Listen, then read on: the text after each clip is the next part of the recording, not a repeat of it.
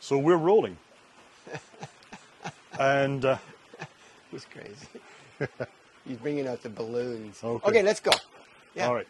So I think probably talk to me Yep. if that works for you. I'll talk to you. I'll look at you. Yep. Sure. So Mark, thank you very much for agreeing to sit down and do this interview. Yeah. It's going to be a short one, but I hope some of the questions will be ones you haven't heard before. Okay. Can you recall your first experience of kayaking? Yes, I can. I bought a tandem kayak because I wanted to spend more time with my son, who was 10 at the time. And we went on our first tour, and that's the first memory of kayaking and tenting. And we tented in a major thunderstorm, and we only kayaked probably 2-3 kilometers.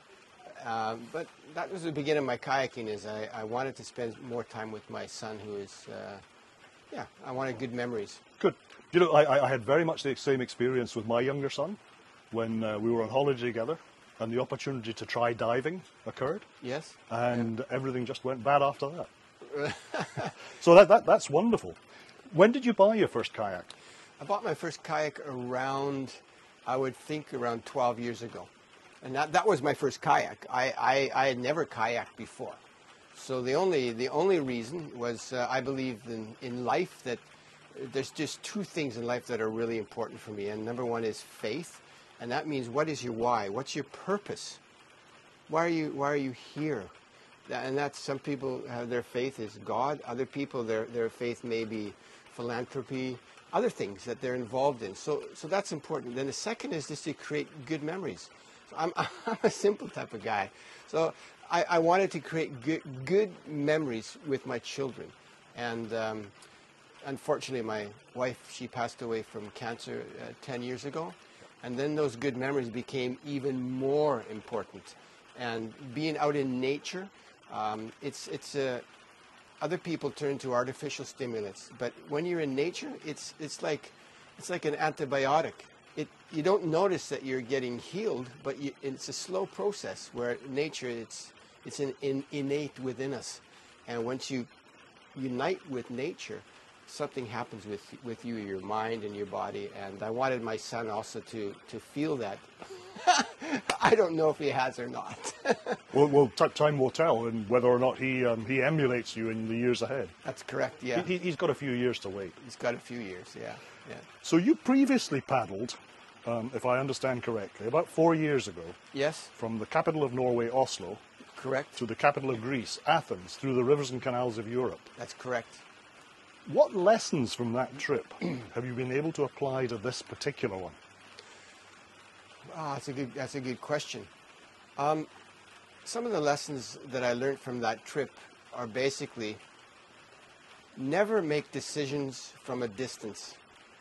You've got to get close up to where you're going before you make a decision. For example, I would look at a map, but in the horizon, it would just be one line of land. But I knew that if I got closer, there should be a passage. And sometimes I was like maybe 200 meters from that passage. I couldn't see it. But that is, never make decisions based on distance. You got it as close as you can to where you are. And it's the same thing in business. The same thing with when I'm working with my employees, is that there's a conflict, never make a decision, never try and solve a solution until you get as close as you can to where you are. That was one of the things. And then the second thing is be prepared.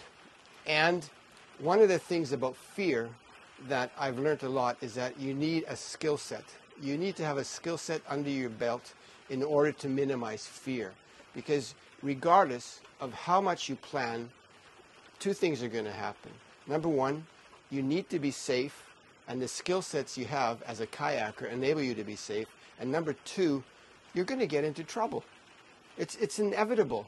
When I kayaked from Oslo to Athens, 6,000 kilometers, trouble was inevitable. It was just a matter of time. Even though I prepared myself and I was as careful as so much as I could be, it was inevitable. And the third thing I learned about this tour was that people are good. There's a goodness in practically everyone. And I met people who cried because they didn't have enough money to give me something. I met people who allowed me to stay on their boat, and the canal boat, and they said, oh, we're just so sorry. We're just so sorry that we weren't able to give you something. I said, listen, you've given me everything. I've had a chance to live on your boat for 3 days, and people all over the world would pay hundreds of dollars just to do that. So people are good, people are generous, and if you're approachable with people, you'll find that there's a goodness that's shared between humanity. And no matter if you're rich or if you're poor, everybody brings something to the table, and everybody is worthwhile. Everyone. Great lessons for all of us to learn. Yeah. Now, you mentioned a moment ago business. Yes. But it may occur to some, hearing about your travels, that you were perhaps a member of the Norwegian Special Forces. Can you tell us something about your professional life, if you're able to? My professional life is very diverse. When I was 11 years old, I lived in Virden, Manitoba. And we went down to Bellingham, Washington, and we went to a park where there was a lake. And at this lake, there was a wharf, like a horseshoe wharf, a pier.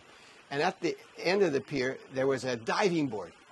And I saw all the kids jumping off this diving board, right? They were having a great time laughing and making big splashes. And I thought, oh, I want to do that. And I was really good at the trampoline. And really good at jumping. So I went to the diving board, and I hopped off into the cold water, but I couldn't swim. I couldn't swim. And I was thrashing about, and then somebody got a hold of me and dragged me, and another person lifted me onto the pier as water came out of my lungs. And they said, what are you doing? You shouldn't do that. You can't swim. And with my business life, I've always jumped in to do something. If the door opened, I just jumped in. I've never looked at the consequences. I've never been fearful about failing. I've never been fearful about winning. I've just jumped in. So my professional career, I'm educated as a journalist and in communication. So I've worked as a ship insurance broker, insuring large tanker ships, chemical carriers, car carriers. And then from there, I applied for a position in Lloyd's in London as a Scandinavian shipping correspondent. So I began to write and articles and interview companies. And then from there, I started my own shipping magazine, and I launched the shipping magazine in Yokohama, Japan, at a trade show. And it was in the good old days, right? I took 3 suitcases, and 2 of the suitcases were just full of magazines. And I got around 2 kilometers from the trade show, and I couldn't pull them anymore. I couldn't care. My arms were just totally weak, and I had to get a taxi the last 2 kilometers. And then from there, it went into public relations. So I used all the contacts that I had, and I've been doing public relations for the shipping and international shipping and offshore industry for around 30 years. And I have a small set of employees, and I call them love refugees, because they're expats in Norway, and they speak great English. There's from New York, Manchester, Australia, Seattle, London. They come from all over the place. And I love my work, but yet it's just a matter of jumping into what you're doing and to say, I'm going to do it. Right. I'm going to go for it. Well, it's no surprise to hear that you have a background in journalism, because I understand you're keeping a video log. Yes. And you're going to produce a book after this trip. But we'll come back to that if we may. Yeah, okay. So just going back to equipment, besides your kayak, which is clearly essential, what's the one piece of equipment that's proved to be most valuable to you? Yeah, without a doubt, it's my iPhone. On my iPhone, I have my weather apps, I have my tide apps, I have everything that I need, my maps. So everything is on my iPhone, and I use my iPhone for all my films, plus my drone. The phone is essential. We live in a modern technology. If I had done this 20 years ago, I would have to have a full set of charts and maps, and it would have made it that much more difficult.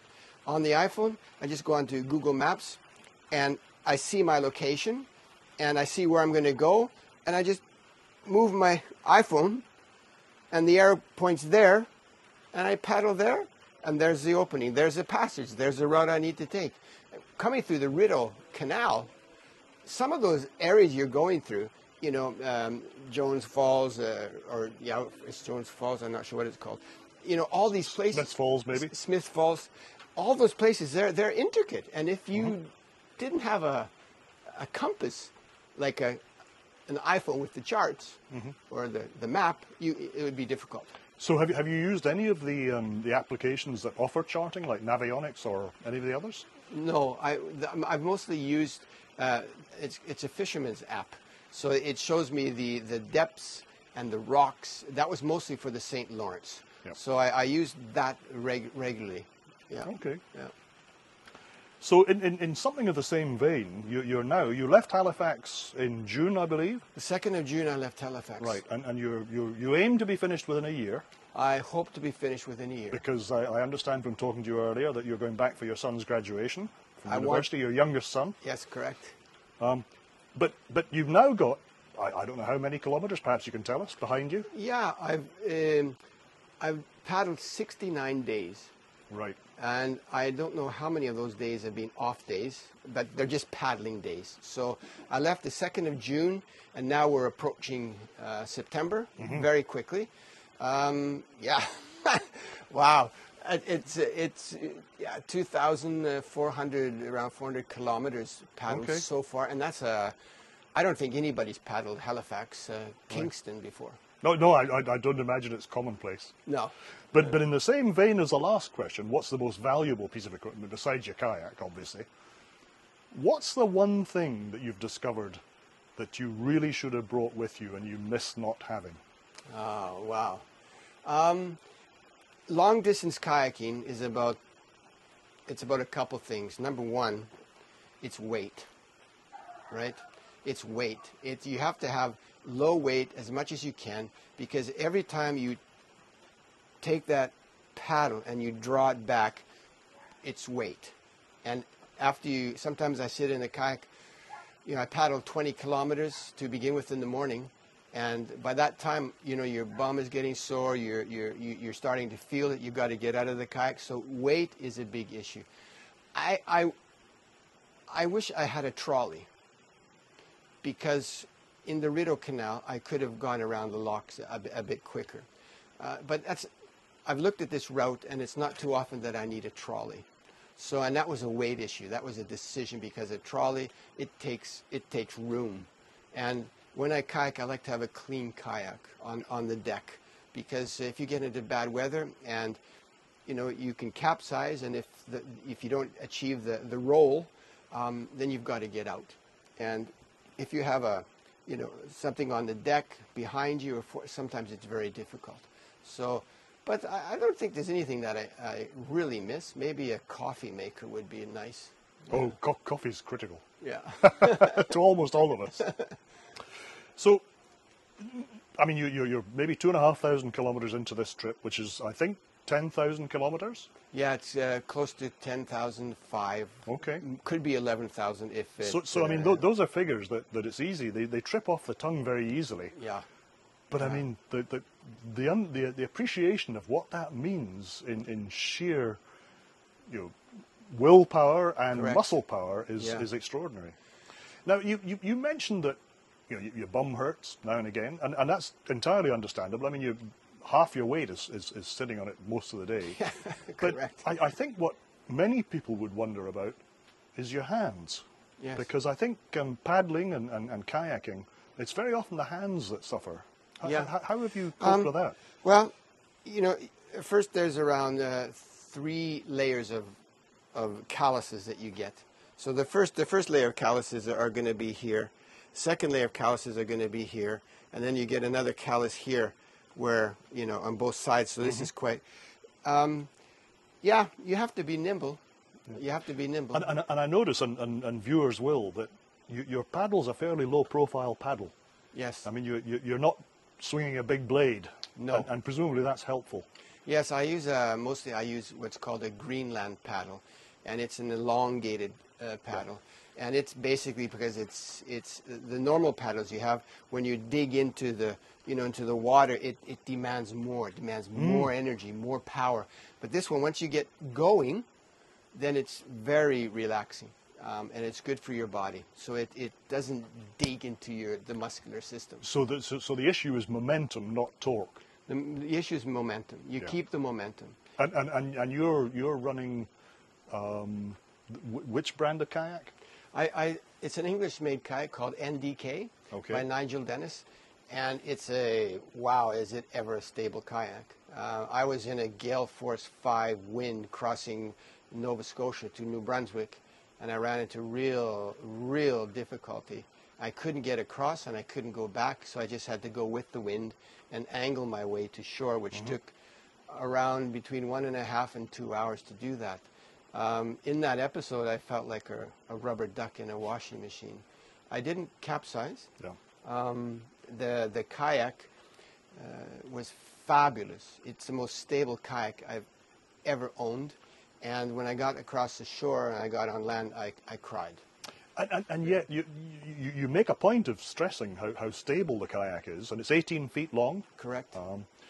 It's a fairly narrow kayak. Yes. So the stability is surprising. It's surprising, but when you load a kayak, what's most important, you are the center of gravity, right, where you sit. So it's important to load right at your feet, that cargo hold there. You put the heavy stuff right close to your feet, and then behind you, where there's a mid hatch and the back hatch, you put the heavy stuff. So what happens is the lighter part of the kayak is at the ends, and the heavy is a ballast. And that ballast you can really manage. I could manage all weather. If there were, let's say, 15-meter waves, you could actually manage that, because if you just sit there and just go up and down, you can do it, as long as they're not crashing over you from the side and they're not breaking. Yeah, yeah. So a kayak is a really fantastic machine. And I assume that you've determined by trial and error to some extent over the previous voyage and this one. Correct. Just how to load for best efficiency. Yeah, you know that you've got to pack correctly, and usually you get off the kayak and you lift it up and you see, okay, which side is heavier. You need to adjust where the weight is even on the sides, because if there's too much weight on one side, then the keel will automatically go that direction. Yep. So it's weight. Weight is an issue, and placement of the goods, placement of your gear and equipment. It's really important. So weight distribution and balance. Weight distribution. Is key. It's fascinating. It's almost aircraft-like, where balance is extremely important. But before we finish, if someone was looking for advice as they considered an adventure like yours, your second one, what's the most important thing you would tell them? Wow. I would tell them to be calm in every situation. Some of the things that have been the most, I don't know if you say mental or psychological, draining, is that being, where am I going to stay tonight? Am I going to find a safe haven? When I paddled through Europe, I never camped close to the city. I always camped 10 kilometers on either side. I made that a point. And it's extremely important to be calm, because you're going to hit rough weather, you're going to hit periods, you're going to have challenges where water is extremely dangerous, and you just have to be calm. Be calm and know your limits. Do not push your limits. Know your limits, know the skill set that you have, and don't pretend you're Superman. So would you suggest then, Mark, that people have a trial run, a test run, before they embark on such a major expedition? Yeah. I think the only trial run that I had before I did my first 6,000 kilometer expedition was 3 days. Right. Yeah. It was just more like going back to the boy jumping off the diving board, right? I just jumped into it. Get into it wholeheartedly. Get into it wholeheartedly. Plan a date and say, I'm going to do it. And then make sure that you've got all the equipment ready to go and practice. The first tour I had, I trained for a year. I ran 10 Ks 3 times a week, and that was just for discipline. That was just, I hate running. I hate it. Yeah. But I ran because I forced myself to get to the finish point. I rode 3 times a week, also 10 kilometers at a training center. I just rode just to get my cardiovascular system, to get my muscles in order.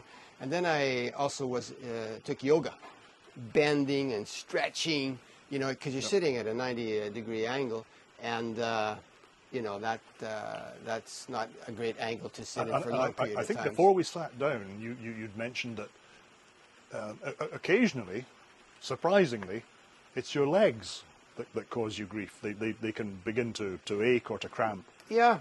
So in this tour here, I think I've paddled longer days, longer hours, and I noticed that my heels, they're sore. The heels, it's like the cushions in your heels. It's like bed sores. Yeah. So I've got to move, and I've practiced now. I've practiced actually lifting my legs up and laying right down on the kayak with my head back, stretching forward, stretching backwards, and then sometimes it's like I pedal with the kayak. I press and I pedal and I paddle and I'm pedaling with my feet. So you keep the circulation going, and that helps a lot. All right. Yeah. And it may be too soon to ask you this question, because you're maybe a quarter of the way into this particular trip. But do you have any plans to top this epic trip in the future? When I was finished with the 6,000 Oslo-Athens tour, I said never again. And it went 4 years. And I started a new journey. So in a way, I feel like the Forrest Gump of kayaking. But actually, I'm a real person. But even though I don't have, 150 people running with me, there's a lot of people following me. But I actually feel like Forrest Gump. And the theme of this tour is reverse the bad. And when I talk to people, I want to talk about life. I don't really want to talk about business. I want to talk about values. I want to talk, what is it that makes us tick? I encourage a lot of people to, behind every face is a story. Behind every smile is a story. And for me, it's important that I encourage people to let go of the past. If you've experienced challenging things in the past and you've been able to come through it, try and help somebody who's experiencing the same thing. Try to reverse that bad that's happened in your life. And for me, humanity is key. My fellow neighbor, the people that I meet, you have to have your antennas open. And sometimes people reach out to me and they lift me up, and I'm ever so grateful for that. And other times, I'm the teacher. Right. And we need to connect. We need to connect with people. And today, after COVID, a lot of people are still, hidden in their homes, and they find it difficult to get back to work. But we need to connect. Connection is a part of humanity. Connection is part of who we are, and we need to be with people. And I really enjoy people. Well, you've given me a wonderful segue, because what I'm going to ask you to do now, if you won't find it too distressing, and I mean, please say if you do, if you'd like to look directly into camera and send a greeting in Norwegian to all your family and friends, and indeed the staff of your company. Ja. Ok, dette veldig hyggelig. Mike, han har en liten intervju med meg. Og så jeg har veldig lyst til å bare si hei til alle de som er hjemme. Jeg virkelig savner familien min, og faktisk familien min er også de som jeg har jobbet med i over 25 år. Så alle dere som er hjemme, husk at jeg vet du er med meg, men også at jeg er med dere. Så ha det godt, og vi fortsetter å gå videre. Takk skal du ha. Mark, Ervin, thank you very much. Pleasure. There'll be a link in the description below to take people to your vlog. Yeah. And wish you every best day in the future. Yeah, thank you and so I look much. forward to following your exploits. Yeah, and it's a pleasure just to talk to you, Mike. And you're a good guy. I like that. Thank you, my friend. Yeah.